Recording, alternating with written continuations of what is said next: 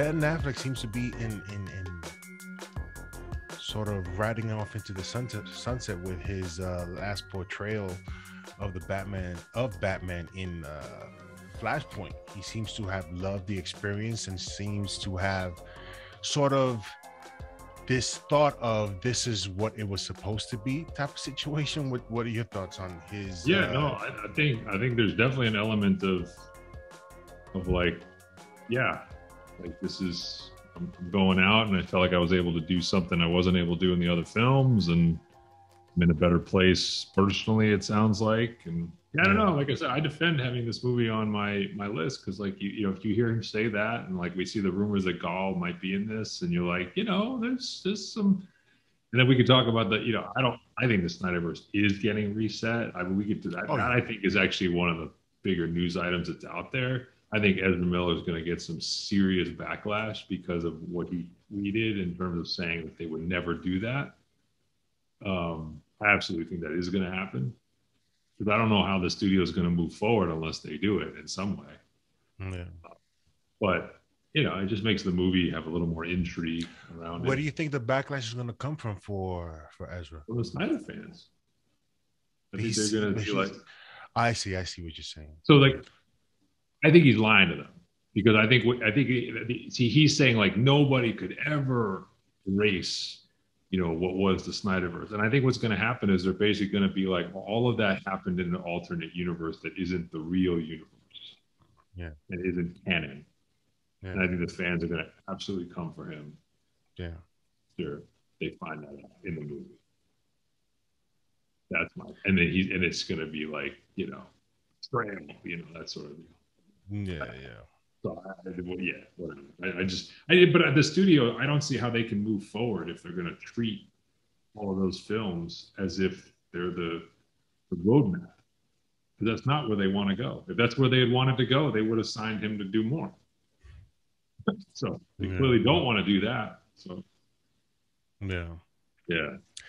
What are your listen?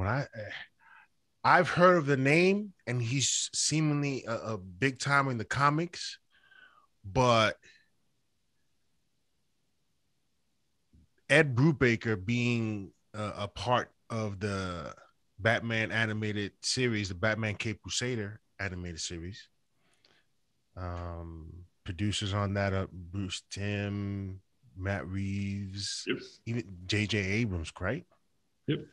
So like big names, they're really like, this is like they're living the dream.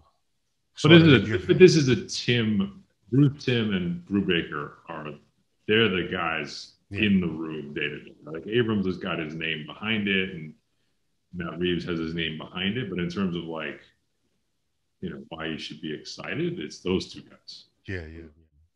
We got the original Wolverine coming back. I hope this ages well, Brian. You know what I'm saying? These are both these are similar projects, right? In that there's great danger to doing this if you do it poorly. Yeah. But I think Batman has more upside because of what I said the last time we talked about this, which is that because they can take this to R-rated or close to R if they want in a way that Disney Plus can't. Yeah. I think the upside of going back to the well here and, you know, doing something a little different but in the same vein. Yeah. I like that more than the odds that X-Men 97 is as good or better than what we remember. But we'll see. What sort of tweaks are you expecting? Well, they were kind of saying like they started to hint in that one article that it was going to be they had a vision for how they wanted to take the 90s version, update it technologically, and then tonally they wanted to shift like a couple of things. But I just said the thing that just stuck in my head is like when Bruce Timm first got the job, him saying like, well, I'm free to do anything I want. Like all the stuff that I couldn't do because this was on network television after school. I can do it now. And like, that just makes me wonder. Now he's got a writer who's been immersed in, you know, these characters, sort of the modern iteration of these characters. I think I think the upside's pretty high. So, would you mind the same sort of animation style? No. For X-Men? Oh, either show can do. If they wanted to do the exact same animation of either show, I'm fine with it. Because they work perfectly for those shows. The Batman kind of blocky, sort of For the angular Batman, animation.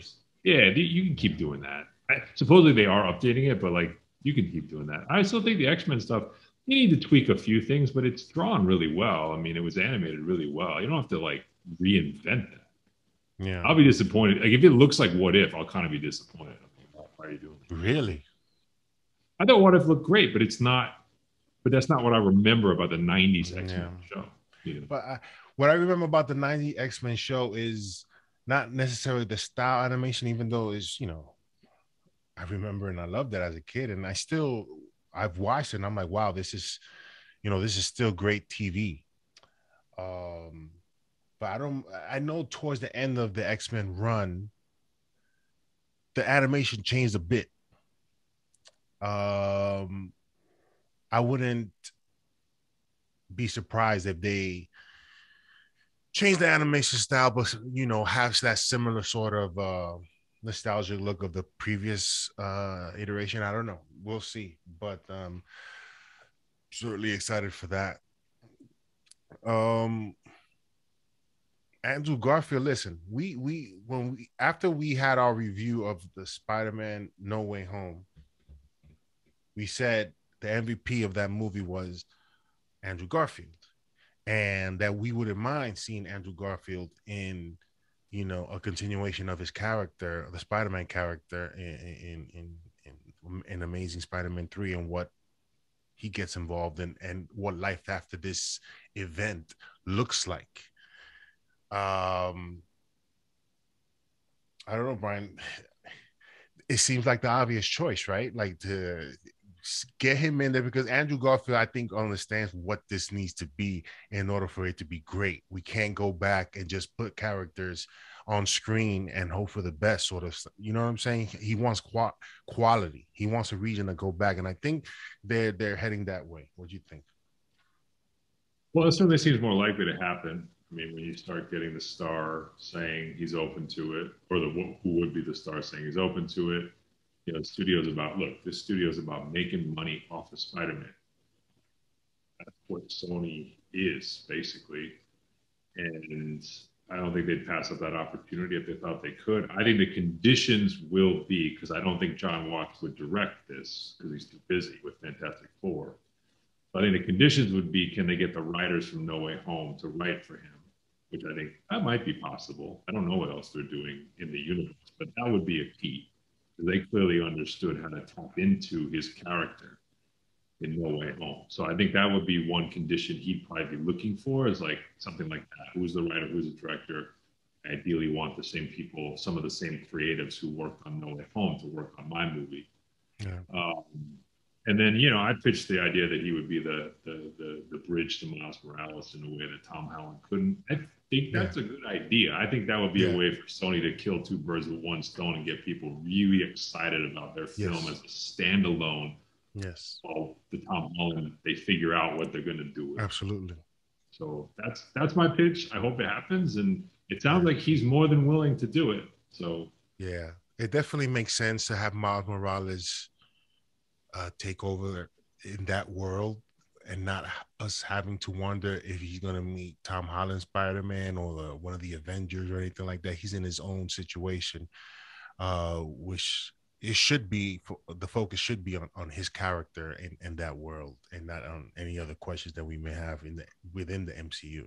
Yeah, and the good news is the way No Way Home left things, they kind of wrote the prelude to the story for the movie already, right? I mean, the sense of there's two aspects of his character that are easily explored in a new film, which is one is you could start it post No Way Home, so he's gone back to his Earth after his experience in No Way Home, but then you could flash back in that movie to his dark days post Gwen dying, which he references in the movie, which I think would be cool to see. Right, this idea of like what did Spider-Man Breaking Bad look like? Yeah. Where he couldn't save Gwen, which would sort of validate his prior two films, even though they weren't loved, they would like connect back to those stories. Yeah. And then you could then be even like, okay, here's where he is now, having been brought together with Tom Holland and Tobey Maguire and sort of found his way, found the light again. And then that leads into, he meets Miles and you come up with who you want him to go up against.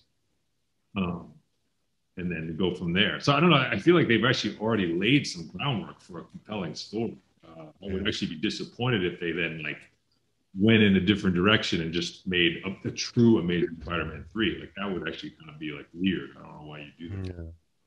Yeah. Yeah. I just want to point out,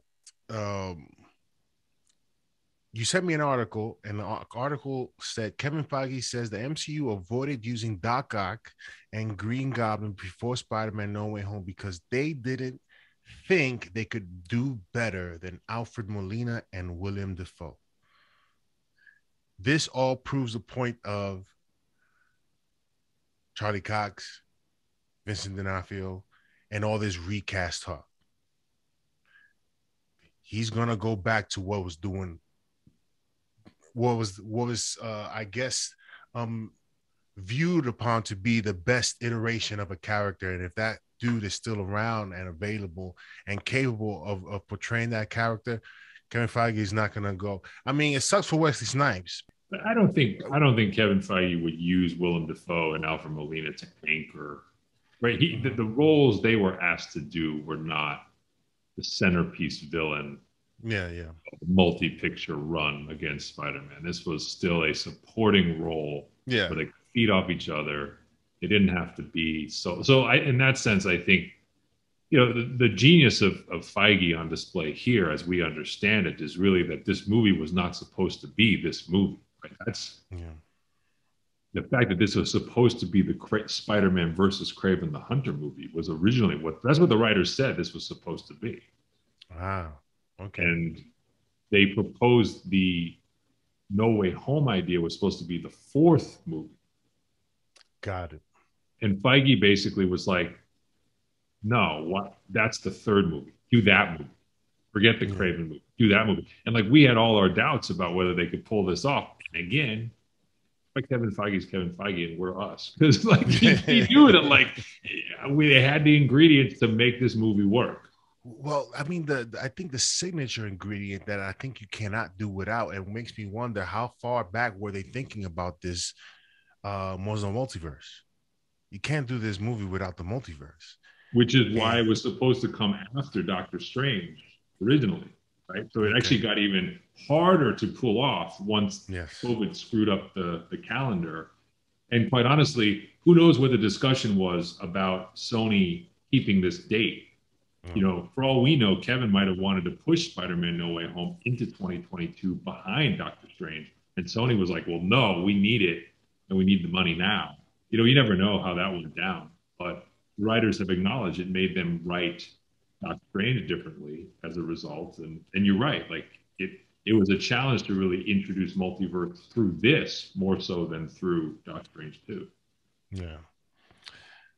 Oh, so much going on, man. So much going on in the world. I do think they caught a break though, because like these writers would not have known anything about Loki.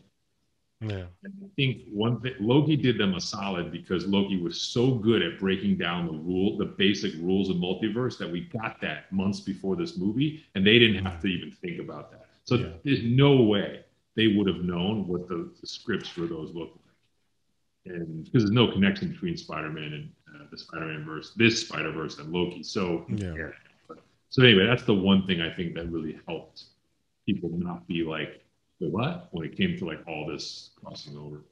Yeah. And finally, Disney and Marvel Studios are really making a push for Eternals for Best Picture at the Oscars, and I'm like, nah. Nah. I mean, I think they are making a push for No Way Home, correct? Yeah, I think No Way Home is a better case for this than Eternals. Which is not what I would have told you 6 months ago. I think Eternals being placed in November was in part by design, I think, to put it close to the awards cycle because they thought Yeah. Chloe Zhao was going to deliver something that would Yeah. be different enough to be in that category. It Yeah. just wasn't good enough. It's unfortunate, and like you said, there is a fantastic movie in this, and who knows whose vision would have worked best. But it seems someone, the director got its way, and I think part of what's going on is like, we don't talk about like Academy Fair a lot because it's not really like our genre most of the time. But this yeah, was a really down year for movies that were supposed to be Academy Award contenders. This yeah, is not a great year for that. And so I do think Disney and Sony are smelling a little bit that because it is a down year, maybe we can push our film into at least the nominees, right? However many they're going to be, even if there's no chance yeah. that they're going to win. Um, I can't see it, and I would if they nominate Eternals over No Way Home, I'm just gonna be like scratching my head, and be like, what? I don't know what people watched, uh, but neither of Yeah. them to me really are in the like that category of like the Black Panther, Dark Knight should have been, or even like I know that people go back to like Lord of the Rings. Like Lord of the Rings was incredible filmmaking for the time when they got nominated. People had never seen something like that before. Yeah. So yeah, I don't put these quite at that level. Not to go off on a tangent, but I have to ask the question: do you think? And I think we've talked about it in the past, and I think if you've watched the show long enough, you know my take on the Black Panther being nominated for an Oscar. And they didn't win; they just got nominated, correct? No, yeah, they didn't win. I to be honest, I didn't think Black Panther was that. I mean, I understand what it represented, and I knew because of what it represented that people were going to come out for this film, and it was a decent film. But I don't think an Oscar nomination was, I don't know what the criteria was for this film. It was a good film, it was a decent film, but it wasn't a oh my god film. I understand what it meant for people. I think I that's a big understand. part of it, though. Yeah, yeah, And I think, and I mean, I think there's no one way to be nominated for Best Picture, but I do think it is uniquely culturally relevant. And I think that certainly you'd be justified as an Academy of voter in saying okay, that is a worthy reason to highlight. Because if you think about the Oscars ultimately as a chronicle of the history of movies, that's effective. Like whether you win or you get nominated, that's effectively what's on display. What did yeah, people care about the most in that year? What drew the attention of the auteurs in that year? And so forth. So I mean, the argument for No Way Home is that that is the movie that people cared about the most in the end because it's the movie people most went to see. But no, I think Black Panther spanned that successfully. Like, yeah, it's an excellent film. I think it's a film that like Hollywood would never have dreamed of making 20 years earlier, right? I mean, like if we yeah, think about the history of Hollywood when it comes to representation and like the cast of this movie, like how it's framed, and how wide the reach was, that just is not a film that was possible in 20 yeah, years ago. So I do think the Academy was recognizing like that evolution of like this movie is very good, it's very well made, but it's also going into piece of the culture that we just haven't really seen explored in a blockbuster way like this before, and it resonates. So yeah, I think it's defensible. yeah, Um, that's what I say. I think it's weird because it's like a little bit weird in the sense that you make that point. Joker being the other one, which I don't think to me, Joker's not as a film is not at that level. Joaquin Phoenix is at that level, and that's why the yeah. film got nominated.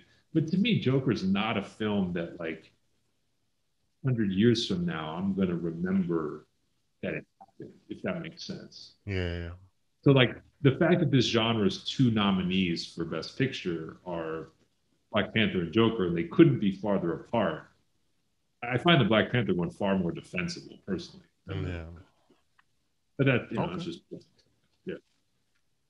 Well, that's the news for you guys, and those are our thoughts on what's happening so far in the movie business, in the movies, TV.